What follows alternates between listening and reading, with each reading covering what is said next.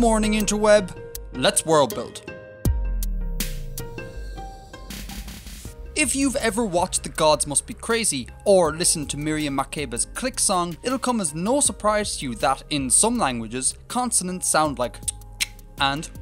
If this is news to you, welcome to the wonderful world of non-pulmonic consonants, aka click consonants.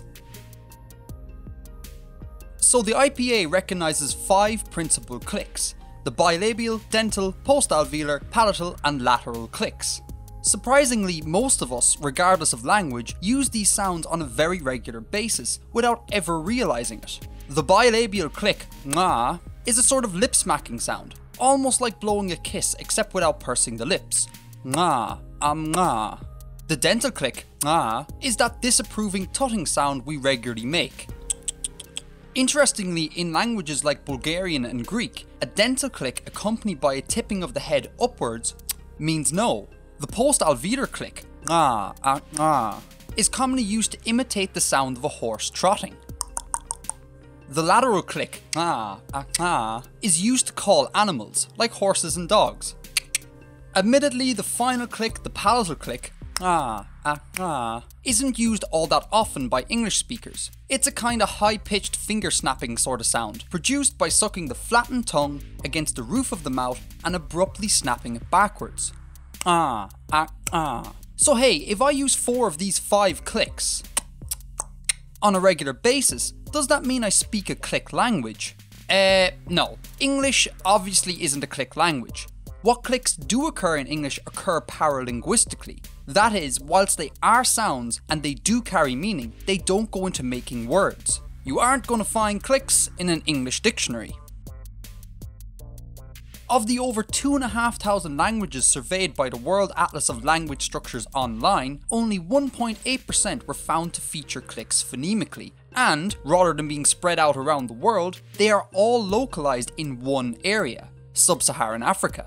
Now, not every African language is a click language, but every click language is African, with one notable exception. We'll get to you in a bit, Australia.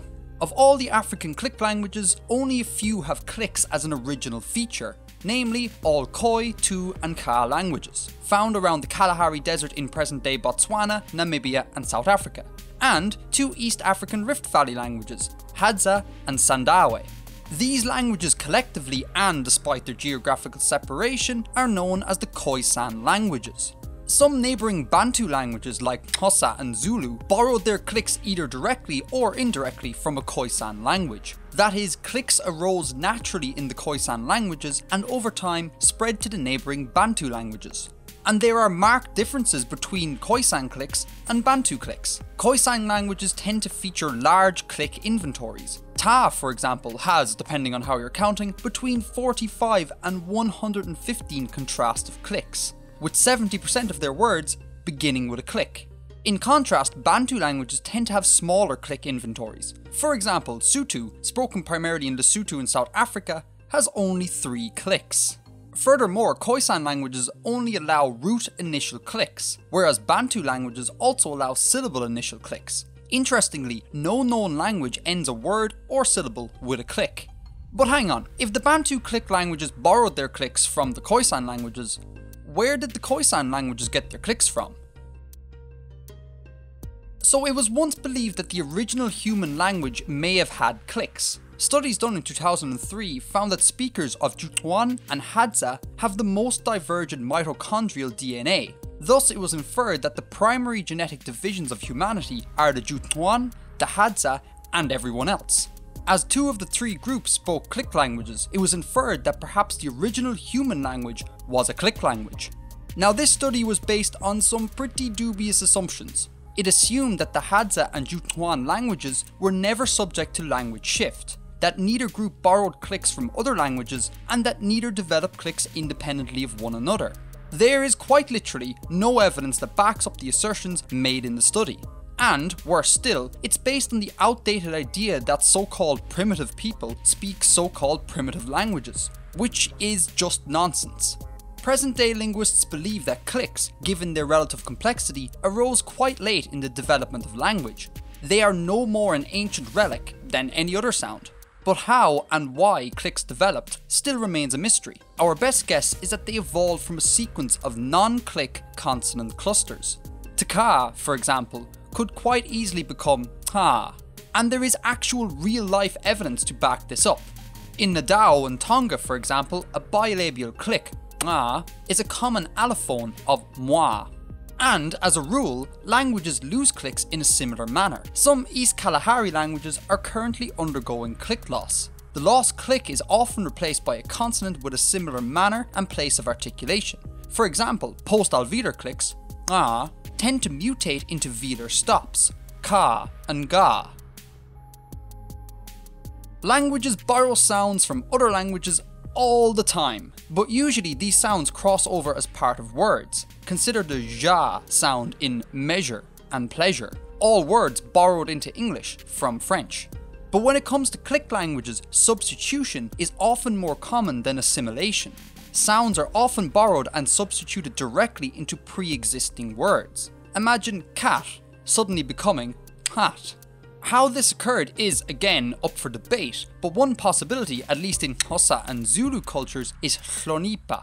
Hlonipha is a system of ritual avoidance observed as a mark of respect by Xhosa and Zulu wives towards their male relatives by marriage. A sort of code of manners observed in the avoidance of names and similar sounding words. For example, if a Zulu's wife's father-in-law was called Nicholas Cage, she would not be permitted to say the words Nicholas and Cage, or any other word that sounds like Nicholas and Cage. To get around these restrictions, one could paraphrase. Instead of saying Nicolas Cage, one could say that actor from Kick-Ass and Lord of War, but that's just cumbersome. Instead, one could substitute sounds into the taboo words. Nicholas could become Nicholas, for example. This would mean no paraphrasing or inventing new words, and everyone would still understand everyone else while still being respectful. Once employed in this manner, clicks quickly became standardized, and given the link to the respect speech hlonipha, they began to be used in a more general sense when speakers wished to sound polite, i.e. clicks spread. And this may well be how clicks transferred from the Khoisan languages into their neighbouring Bantu languages. Spoken by the Lardil and Yankal tribes in Aboriginal Australia, Damin is the world's only non-African click language. Which is cool, but cooler still is the fact that it's an artificially constructed language. And it's said to have been created by a mythological figure in Dreamtime, a sort of golden age in Aboriginal mythology when the first ancestors were created. Traditionally, Damin was taught to the men of these tribes during their Lukuru and Warama initiation ceremonies.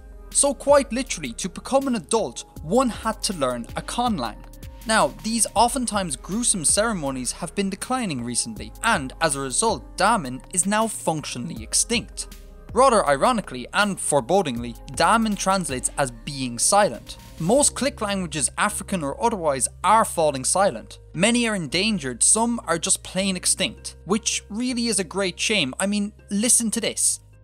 This is beauty.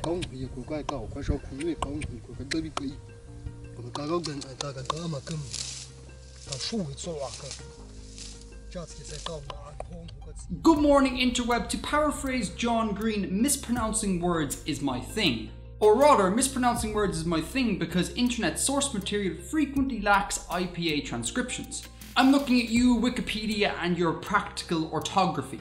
Being unable to learn how foreign words are pronounced is particularly debilitating if you, want to make linguistics videos on the internet, with like speaking in them. Also, learning some entirely new phonemic inventories over the course of a 3-week period probably didn't help matters. Anyways, all this is to say that if you, dear viewer, know how some of the foreign words used in this video are pronounced, please let me know down in the comments.